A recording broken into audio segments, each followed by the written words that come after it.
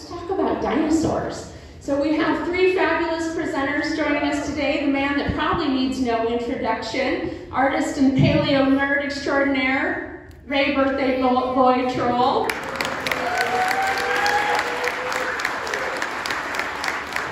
And then joining us all the way from Fairbanks, we have the Museum of the North director and paleontologist, Dr. Pat Druckenmiller. And in Southeast Alaska's favorite, mostly retired, I don't know if this looks like retirement, geologist Jim Baichtal. Yeah, set the mood. Mood lighting, okay, great. Well, it's my very great pleasure to be here in Ketchikan. I got away from Fairbanks and it's nice wintry conditions. It was, what, -18 this morning there? Yes. Yeah.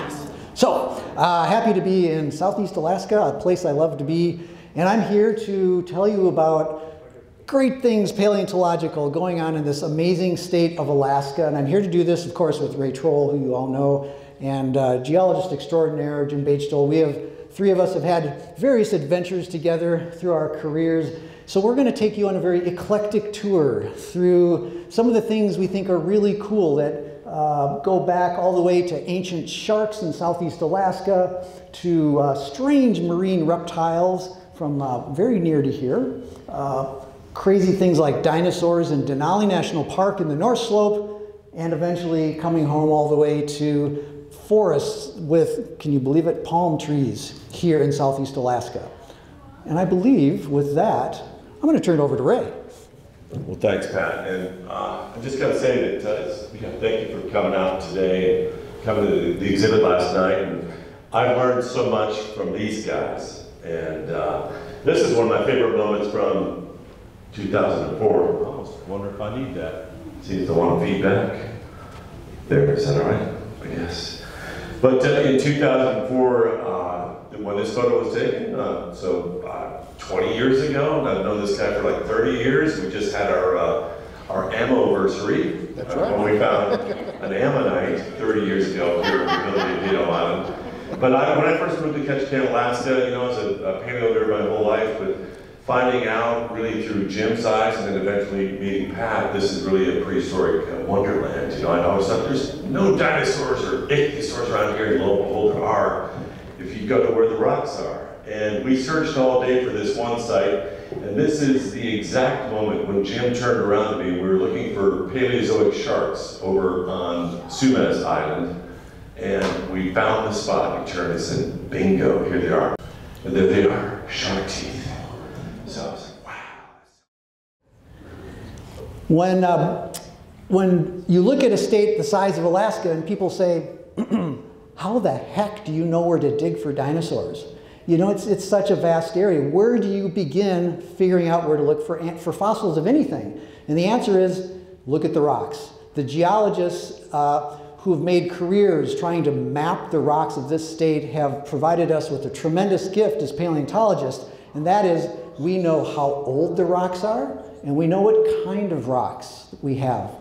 And on this map is a green color. You can see it's marked with an M. Everywhere you see M, that's Mesozoic, which you now all know is the age of dinosaurs.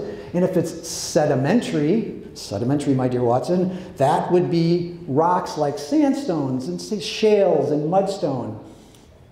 That's where you find fossils. So I look at a map like this and I go, if it's Mesozoic, if it's sedimentary, I might find dinosaurs. And then you just have to go into the field and start looking. And voila, it's in these places where we actually find many of these fossils. So now you understand from the geology that a lot of those dots land on the green M. And in Southeast Alaska, it's really complicated. And that's because there's a lot going on in this part of the world. And I'm going to let Jim talk a little bit about that. So Pat was giving you an idea of where to look. The thing you need to also know is the history of those rocks and the packages of those rocks that share the same history. And those are called terrains. And if I remember right, bits and pieces of terrain scattered throughout southeast or all of Alaska. There's like 130 bits and pieces of continent that's been crashed on and added on to this thing that we know that's Alaska, that's been folded and folded and fractured and moved across that landscape. So it makes it really complex. But if you're looking for Mesozoic dinosaurs, you have to know what terrain it's in, or were those deposited here in what was originally Alaska, or were they added on? Did they come in from someplace else? In southeast Alaska, we've got 6 or 7 different terrains that's added on.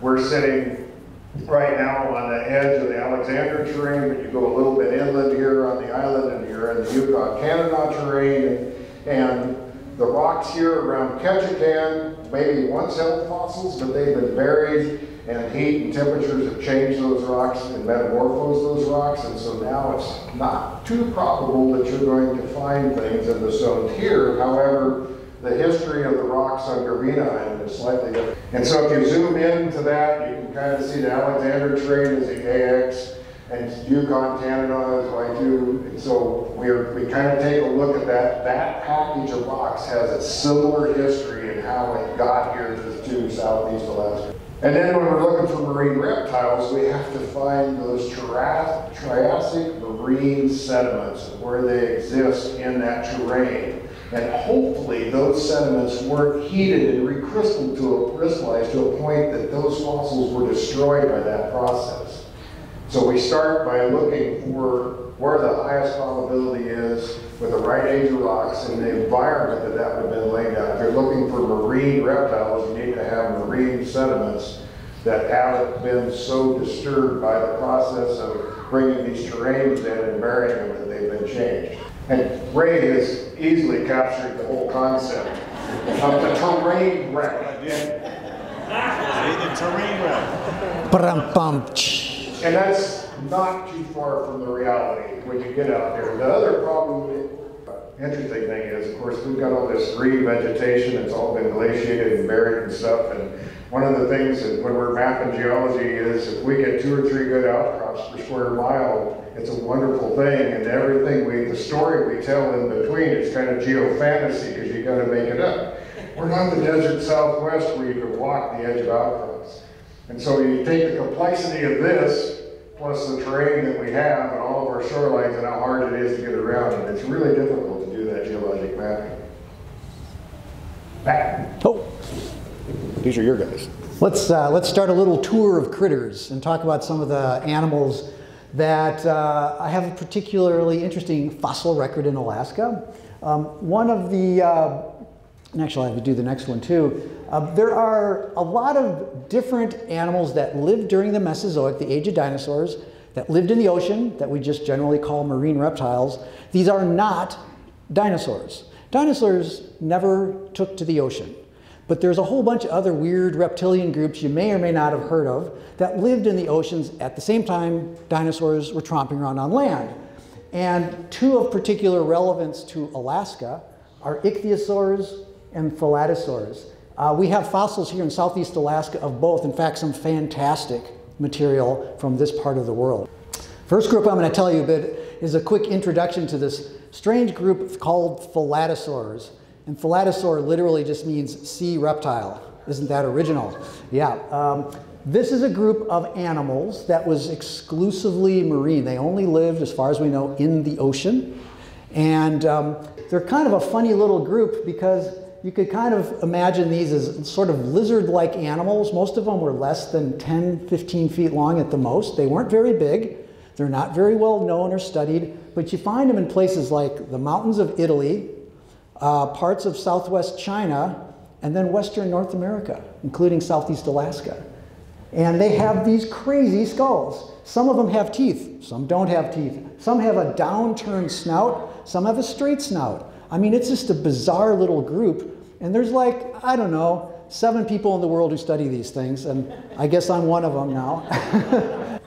This is a little reconstruction of one fancifully crawling out on land, which probably didn't happen. But here's the neat thing about thalattosaurs. They actually showed up during that one window of time in the Mesozoic we call the Triassic. And you might have heard about a gargantuan, biggest mother of extinctions that ever occurred on planet Earth. It occurred right here, at the very end of the Paleozoic, or in other words, at the start of the Mesozoic. It killed off something like 90% of marine life on planet Earth. It was a really bad time. And as a result, new things came in after this extinction event during the Triassic period. Some other things you might have heard of that first showed up in the Triassic. Let's see, mammals, dinosaurs, let's see, crocodilians, turtles, they all showed up in the Triassic. It's a really cool window of time. Thalattosaurs. And the other thing about the Triassic that's interesting is it's bounded by another one of these mega extinctions in the Earth's history. So it's a really fascinating period. Thalattosaurs are actually showed up very early in the Triassic, ended up living only in the Triassic. 40 million years may sound like a lot of time, but geologically speaking, it was pretty quick compared to dinosaurs that stuck around for 160 million years during the Mesozoic. And we have an amazing thalattosaur story right here in Southeast that Jim's going to tell you about. So one of our first fossil things that Ray and I did was to recover an ichthyosaur off of the corner by Valder Bay over on Gravina Island. And soon after that, there was a report came out that there was a bone bed found up by Cape. And they published a picture in the very front of the Ketchikan Daily News, but the people that found it wouldn't tell me where it was at. They were very hush-hush about that. And I was boating down through the Kiku Islands, and I remembered seeing the log on the beach that was published on the front page of the Ketchikan Daily News. I'm not making this up. I pulled in and walked up, and here's all these bone beds. It was amazing. There wasn't one. There was actually ended up being 18 different bone beds. So we sponsored a research student to come in 2005. He published his master's thesis on that, but we loved this place as a camping spot. So in 2011, we went back, and it was a negative 4.1 tide. Really rare up in the Petersburg area, and there are big, big tides. And there's incredible marine life right down here. So I got up at 4 o'clock in the morning, made coffee, and got everybody out of bed and said, you gotta come down and look at this, really cool. There's brachiopods and all this stuff. And we were walking back on May 18th in 2011, we're walking back, and I was on that upper terrace, and Gene was down below, and he goes, hey Jim, what is this? And what he saw was the tail section of what we did find out to be a thalattosaur. That was the first morning that I ever took a cell phone. I had a flip phone, I had never taken a picture of it, and I had cell service, and I sent it to Pat. Because I didn't know what it was. I knew it wasn't an ichthyosaur because it had processes coming off the vertebrae, but beyond that I was lost. So I got a hold of Pat. And we had 1 month from this day, we had another negative 4 tide. So twice in the year, this fossil would ever be exposed, because it's actually at about a negative 2 foot tide where it was at. So we had a really narrow window to get it out of the rock. And we amassed a large group of folks. This is what we saw. This is what we first saw when we came out. And so you've got the portion of the tail coming out there. Up would be this way, so the tail is laying flat, the bottom of the tail going down, and a little bit of the leg bone coming out at the top. Pat talked about where in the world thalattosaurs are found today. And if you reconstruct the Triassic world at that time, about 220 million years ago, this is where most of the thalattosaurs that are found today were at near the equator, or up to 20 degrees north, and ours, next week, was coming in. It was living on an island that would be part of a terrain that eventually crashed into southeast Alaska. And if you think about the probability of finding this thing, you think about the probability of anything out there surviving, not being preyed upon, being buried rapidly in the sediment, decomposing so it's completely articulated, floating halfway around the world to crash into southeast Alaska, and then we actually stumbled onto it. We should have all went and bought lottery tickets. Anyhow, this is kind of, so they're sub-equatorial and spread completely across what then was the continents at that time of the Triassic. And so Pat came down in June following this, and we put a huge effort in, because so we used concrete cutoff saws to remove the rock and to remove two great big panels that came out of this. And then we took out the first panel, and we could see bone going into the second panel. And we knew from the stuff in China that some of this stuff was 2 meters in length. And so we went way back into the hill and took a gigantic slab out for the second, and there was no more bone shown in the second. So we got this out, the tide came in, and then for the rest of the year, this was totally covered by salt water. And we put it back in the boat, brought it back to Thorn Bay. I put it into a box and sent it up to Pat. And that was in my garage when I put the box together, and mailed that out to Fairbanks. We'll talk about it. Sure, yeah. So when this arrived, of course, this is, you know, this is, the nice thing about my job is any day can potentially be Christmas. And that's really the case when, especially I get a call from like Jim, all excited about something. Well, look what we found. And then someday it actually arrives at your doorstep, and we have a lab up there where we can actually do what we call fossil preparation. We can clean the rock off the bone and see what we have. And remember, at this point, we really didn't know what we had. We had some little tail vertebrae sticking out and something we could kind of see in cross-section in 2 gargantuan blocks of rock. So I realized this was going to be delicate work. So I actually gave a call to my friend, colleague, J.P. Cavagelli here, who is from the Tate Museum in Casper, Wyoming. I said, JP, how'd you like an all-expense-paid trip to Fairbanks in the middle of winter? And not only did he say yes, but he said yes 3 times, because I brought him up 3 times, 2 weeks apiece, to have him work on this fossil. And the first thing, the next thing I said, well, let's have you start with the spot that we could see that was sort of between those 2 blocks of rocks. We could see bones sticking out. Let's start there. And he did. And he began preparing. And you can kind of see, oh yeah, there we go. So this is the block. So this is the first block, and here's the second block. And this is the little spot in between we could see in cross-section that had bone. So he started preparing that. And this, whatever, 250-pound block of rock actually had about 1.5 inches of the snout of this little amazing animal. And when JP uncovered that, I saw that and I said, there is no animal on planet Earth that looks like this that's ever been described before. This is bizarre. Bizarre, crazy. And so he continued basically preparing the rest of the slab. He started to uncover the limb bones. And he discovered more and more of the skull. And every day I'd come up in the lab and look and be like, oh my gosh, this is getting crazy. And eventually he worked his way sort of from the rear end forward and the head end back. And eventually we ended up with this absolutely spectacular skeleton that includes the skull. Here's the torso and ribs. There's a bunch of hair-like little bones in the belly region here called gastralia. This is the base of the tail. Here's the hind limb. Here's a forelimb. And we're actually missing about 3/4 of the tail. So the tail is half the length of the animal. And what we ended up with is, not only could we say for sure this is a thalattosaur, but this is a new species of thalattosaur, absolutely without a doubt. And it's the most complete kind of thalattosaur ever found in North America. And just a couple of quick highlights. The skull, as you can see, is beautifully preserved. The first thing that really was crazy was look at how pointy that snout is. It's extremely sharp.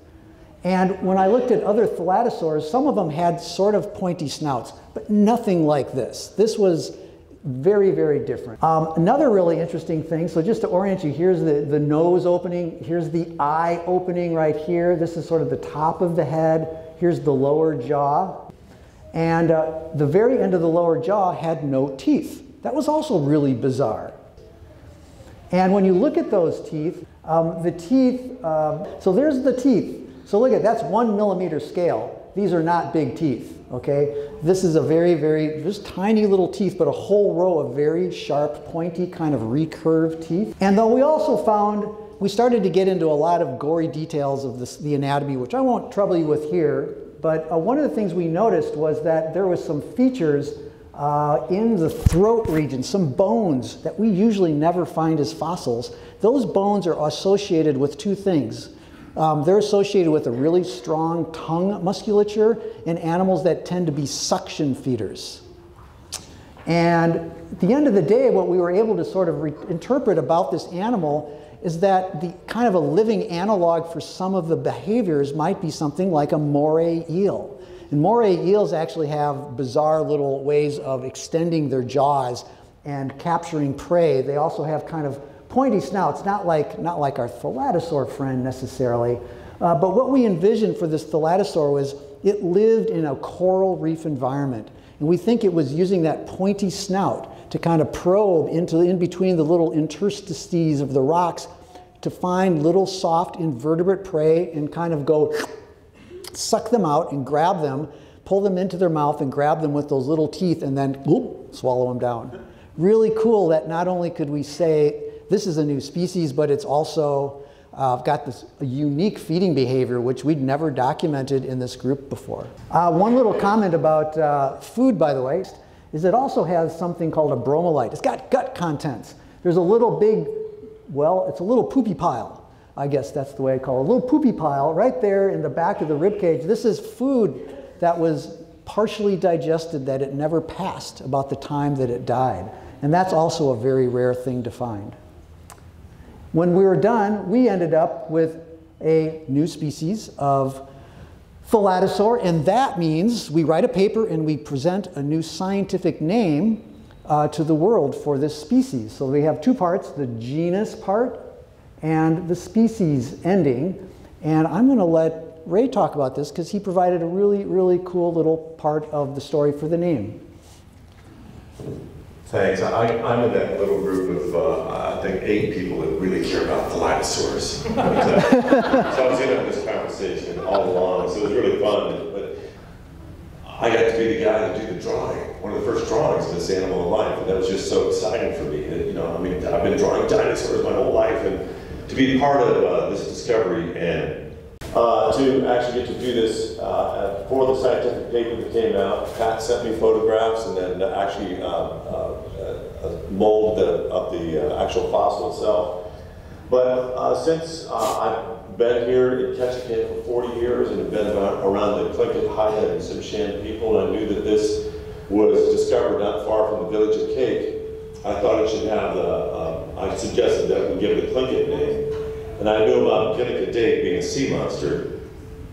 So I thought that it should be given a Tlingit name, and I suggested these to Pat and Jim that be done, and they liked the idea, so I approached Rosita World, Sea Alaska Heritage Foundation. She said she'd talk to the proper people because this is an important crest animal, so many claims all throughout Southeast. And I think 3 months later she said, yes, everybody's really excited about this, go for it. But I think it was about 2 years later, he finally did the paper, right, or something like that. So it took a while. It's a slow process. But anyways, I think the first time that a Tlingit name has been used as a scientific name, so it's really cool to be part of that story. Back to you. Okay. Good. Do you want to speak? Okay. Now we're going to move to your backyard over here. In 2004, I got involved with a group of folks working on some of the coral deposits over in Messina Bay and the Henta Bay and up along the coastline and Bostwick of the backside of Dervina Island. And I didn't know nothing about bones. I hadn't seen any of these bones in the rock yet, so I didn't have a search image. 2005, I worked outside of Cape on that deposit, cut out hundreds and hundreds of bones, and then we worked on the thalattosaur and visited a bunch of these things, and I'm like, you know what, I saw some of this stuff, not knowing what it was on the backside of Dervina. When I was down there, we've got to go back. So Pat and Ray and a gentleman named Kevin and I went out to Messina Bay and stayed in the Forest Service cabin and worked on these rocks throughout up and down the coastline. So in 2003, we had rediscovered a small ichthyosaur, like I talked about up by Balner Bay. But there was other ichthyosaurs in the sea, because after the stuff we'd done at the same place we found the Salatosaur, we found these huge vertebrae from what's known as a Shotosaur. So we knew we had these giant whale-sized ichthyosaurs, and we had these small ichthyosaurs, and there was many other bones we found, Salatosaurs, so it was a lot of different marine reptiles in that Triassic sea. And their function is very similar to what we have with dolphins today. All right. So we go out to the backside in the Henta Bay, and sadly, if you've ever been in there, those rocks are vertically dipping. So you don't get to see a nice flat bedding plane like the Thalatosaur is. You're looking at the end of that. And I was walking along, and I looked down and saw that. And there was all kinds of hoops and hollers out there on the beach, because this was a really, really large round bone, a rib bone out of a very large ichthyosaur. It ended up being 14 different bones. It was kind of like a baby back ribs kind of pushed down in the rock down in there. A very, very large animal. But sadly, again, this thing was dipping straight down. So I found somebody that really wanted to have some hard work and drive a lot of chisels and pack large rocks. And so Judd and Tina and I went out there and started working our way down. And of course, this thing's at a tide, and you've got to play the tides, and so the site would get flooded out, so we had a very short working time. Anyhow, in a couple of days, we were able to take that block down to a rock that we thought we could pick up size, because we had to carry it back over to the boat. So we eventually pried this out and took it up to Fairbanks, where JP was in the back room working on the flood. We also started referring to him as JP and the Thalatosaur. It's kind of a nice band name. It's kind of name to it. But anyhow, he gave me a lot of things and gave me the tools, and I got to start working on this. This is fun stuff when you're sitting there taking this thing out. Anyhow, I got to prep this fossil, and this is kind of going through the steps. So when we ended up with this great big pile of ribs. So you got to know there was the ribs that were exposed right up at the top up there. That's what was sticking out of the rocks when I found it.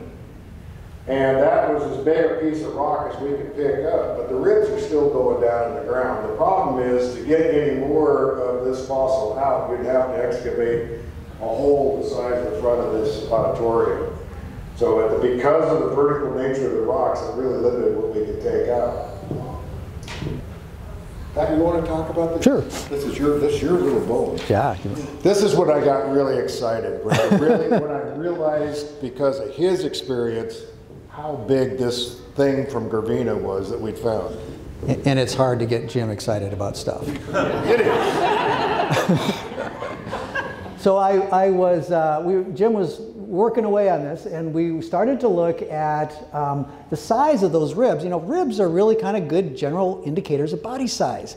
And I just so happened had, back in my grad student days, helped excavate the largest ichthyosaur that had ever been excavated on planet Earth, a 75 foot long monster of Shonosaurus from British Columbia with my former graduate advisor at the Royal Ontario Museum of Paleontology.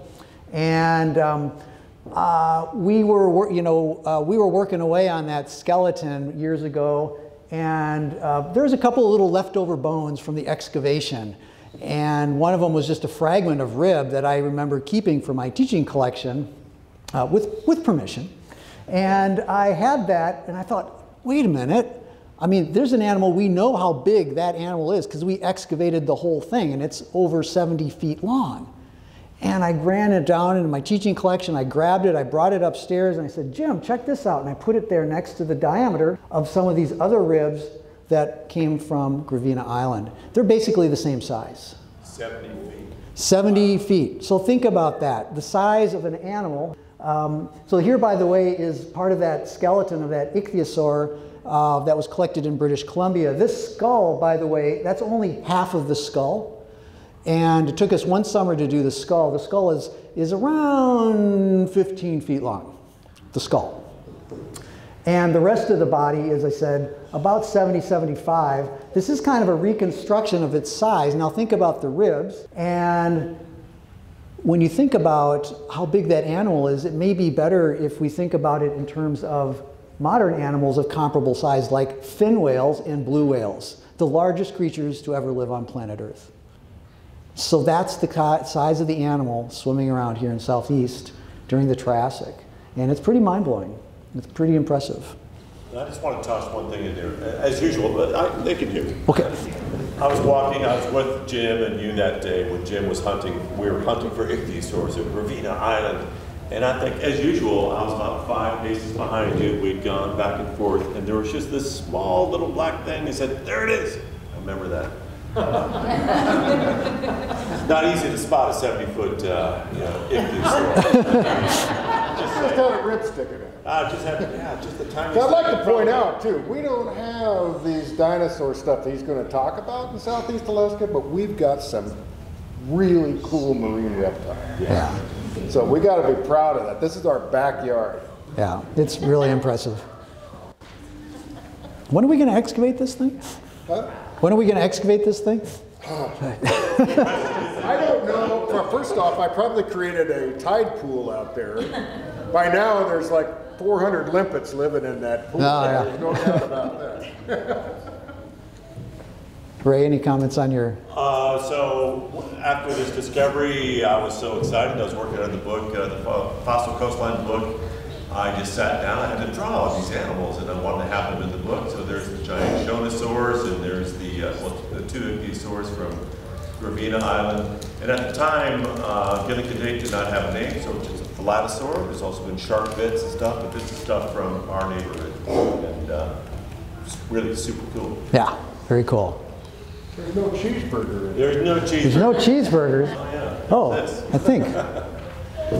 Well, I spent about almost 8 months or more just drawing, doing the pen and ink of this big fossil map for the Fossil Coastline book, and then I took it to Frontier Shipping and actually cut the drawing in half. It kind of hurt when I did that because I had to get it through the scanner at Frontier Shipping. So we scanned it, cleaned it up, and then handed it over to Grace Freeman, right over there. And she spent many months coloring this, and this is our giant fossil map of Alaska. And everything up there represents a fossil find. So. And I love always this, when I'm giving talks on whatever kind of fossils, I usually like to start with this because it shows the diversity of life that called Alaska home at some point in time in our geological history. And actually, oftentimes I use it to highlight some of the important Mesozoic fossil sites for things like dinosaurs and all the way up on the North Slope. And so actually now I'd like to turn your attention to dinosaurs from the North Slope, and we're going to leave southeast. You're going to take a very long flight up to northern Alaska and talk a little bit about Arctic dinosaurs.